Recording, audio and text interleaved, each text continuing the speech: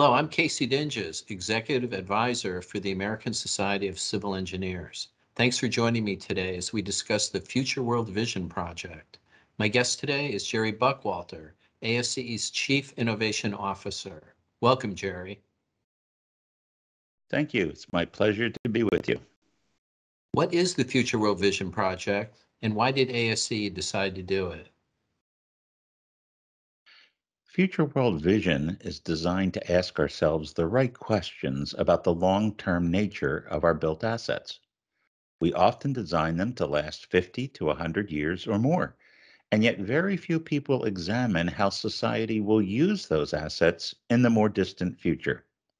To do that better, we created a computer model by which we look at the current and future societal impact of our built environment, and examining that future in a way that acknowledges the massive changes coming our way, change that can drive dysfunction unless we're prepared for it. And we examine those changes as a series of interconnected phenomena, everything from autonomy, climate change, the Internet of Things, alternative energy, urbanization, personal expectations, smart connected sensors, and new materials. Essentially, Future World Vision is a platform to envision the future built environment and ultimately optimize future system performance and the benefit to society. Careful thinking about likely future realities is what civil engineers do every day. We're just extending that out over a very long time horizon. Interestingly, when we look out that far, we discover something.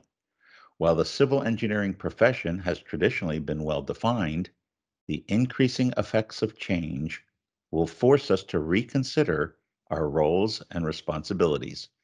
To be successful in tomorrow's world, engineers will need to be at the forefront of changing trends. Did the Future World Vision research examine environmental threats? Yes, we did. A dramatic trend is climate change and extreme weather. So we're creating virtual future cities with both the dangers of climate change and potential improvements considered. Climate change is currently accelerating, so engineers need to respond. Future World Vision is very focused on plausible future climate resilient infrastructure. And that built environment, particularly urban communities, is a major factor in either worsening climate change or mitigating climate change, in either creating extreme weather vulnerabilities or adapting to them. One of Future World Vision future worlds that we've just completed is Megacity 2070. In that computer model, we explore population migrations and how the location of massive population centers is a factor in our ability to adapt to climate change, for better or worse. This will be particularly true in the developing world. Engineers design, build, and operate everything. And we look hard to innovate in practical ways, create mass adoption, and scale those innovations to communities around the globe, ultimately to accelerate both policy and practice to achieve climate resilience. Does Future World Vision visualize sustainable and resilient infrastructure? Yes, it does. We decided to take our research and create the stories that reach the heart and mind of all of us. Future World Vision creates virtual future communities that explore multidimensional city and neighborhood systems to prepare engineers for future challenges and consider the human impact. And more sustainable and resilient infrastructure is a key element in having a better place to live. But it's more than just visualizing it. Megacity 2070 addresses these challenges by creating a simulated and virtual reality enabled storytelling experience with evocative visuals, characters, and narratives. We want everyone to really imagine 5 communities of the world 50 years in the future, all designed to be radically different and provocative. We tell that story from a citywide view right down to a neighborhood view so the users can really understand the impact of sustainability and resilience. How does Future World Vision help us think more provocatively about a more sustainable and resilient world? Well, future planning is confusing, complicated, and sometimes feels disconnected from the present. As a result, it's easier to focus on incremental or short term changes to existing infrastructure. So we use future scenarios to tease out longer term and more provocative ideas on sustainability and resilience. I'll give you a description of that provocation embedded in Megacity 2070. We first examine climate and weather vulnerabilities in our infrastructure and our communities. Second, we examine everything from planning, design, and construction through the life cycle use of those assets. Third, we look at the design features in equal measure to the needs of the users of the buildings, the aesthetics, and various technologies. Fourth, we examine the entire community and every social ecosystem contained in it. Lastly, we examine how that affects faster emergency response and faster, less costly recovery operations. That's how civil engineers, planners, insurers, and policymakers create new strategies and engineering standards to adapt to these trends. It's how an engineer can think about what we do now and then provocate about how useful it is for future problems. And more importantly, things we do now that might not be good solutions 50 years from now. That's how we take the right steps towards sustainability and life cycle resilience with both the present and the future properly considered. Does Future World Vision make any predictions about future built environments? I often get asked that question. I No, bet. we are not in the business of making predictions. On the other hand, we're not in the science fiction business. So we base our future worlds on rigorous scientific and engineering research. We're in the business of presenting a plausible variety of future scenarios designed to help us foster a new way of thinking. Essentially, we use future scenarios in a provocative way to explore how we can be stewards of new technologies and innovations while responding to environmental and societal challenges. That's why we examine quality of life as a first order outcome before we think about how we're going to design or build it. That enables engineers to ask the right questions. That's how I started this. The right questions about a future built environment that doesn't exist yet, contemplate the solutions, and postulate the resulting benefit. And why is this important? Well, it's a complex system. Climate, healthcare, food, water, soil, biodiversity, and city economies are complex systems, more complex than each element, such as a building, road, bridge, dam, power plant, or cell phone tower. Yet our fundamental engineering principles still apply. However, global changes will force us to change. Standards based on legacy infrastructure may not apply well. New and untested tools may be needed. Engineers will need to be more forward looking to apply new technologies and help build infrastructure while dealing with all types of uncertainty. Engineers can continue to be problem solvers, but can also become problem anticipators in a proactive and collaborative way. When we think about our future infrastructure, how exactly does that impact our urban communities or urban quality of life to enhance sustainability and resilience? Well, I define sustainability in very broad terms. Civil engineers can design infrastructure in accordance with better sustainability principles and aligned with rigorous sustainability standards when they emerge. We are also the stewards of the natural environment and its resources. However, the built environment, if done properly, enables city economies and a healthy social environment. If not done right, or if left neglected, it hinders city economies. If the transportation system is efficient and affordable, urban communities thrive. If water availability and quality is high, urban economies run well and are equitable. If energy and communication systems are robust at the granular level of individual buildings, urban economies are healthy. And I could go on and on.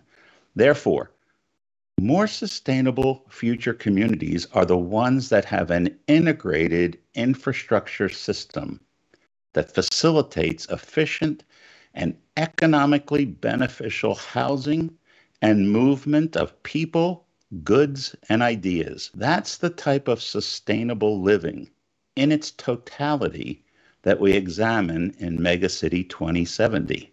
And by the way, sustainability and resilience goals are not fixed targets. Design conditions are no longer static, and sometimes, as in a pandemic, can change overnight. In this changing environment, all infrastructure must constantly adjust to be resilient, sustainable, and appropriate for the specific location and culture. And to your point, what technologies will impact us the most in the future, and which ones will help us to become more sustainable? And also, which ones might cause additional hurdles to get over? Well, right now, we see the advent of automation and autonomous vehicles, but we must be prepared for when that becomes the norm. At scale, it will pose challenges to the built environment. High-tech construction and new materials represent significant opportunities for potential improvements. Power, transportation, water, and waste systems will all have to be smart and be smart in a holistic way. Otherwise, solutions in one system simply cascade into unintended consequences in a different system. Our soon to be fully connected digital infrastructure will need careful engineering and will also increase the potential for external cyber attacks, necessitating new approaches to resilience. We are entering a data revolution. We've already begun to see software interfaces and the use of data in the design and construction process. But the future is digital technology integrated right into the physical infrastructure. Designing these combined physical and digital networks will require us to connect traditional and non-traditional engineering disciplines, along with partnerships with scientists, educators, and governments to create efficient and personalized services, but also to ensure privacy and safety. Unfortunately, in the past, system interoperability in most of our cities has been a major barrier. That's Improved information systems have been under development in many cities for a long time, but they are traditionally designed for the needs of each city department.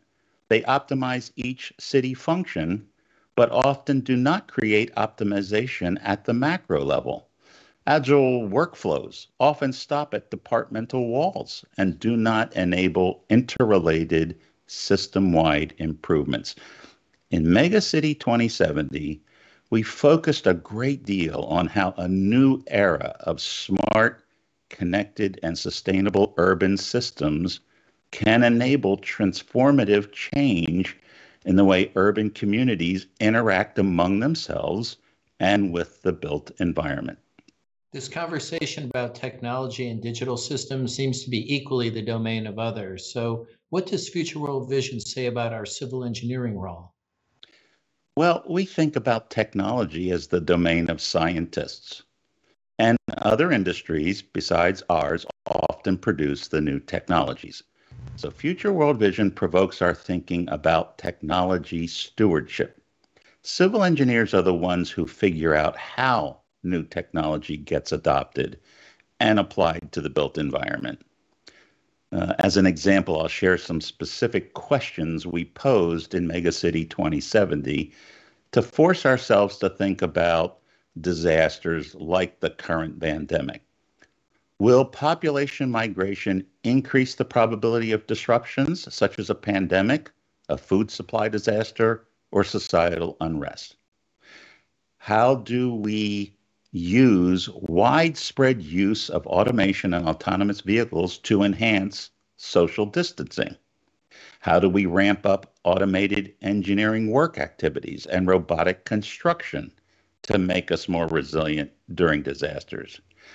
And how do people ubiquitously connected through a robust digital infrastructure flexibly adapt work and communications during a healthcare crisis while protecting the global economy?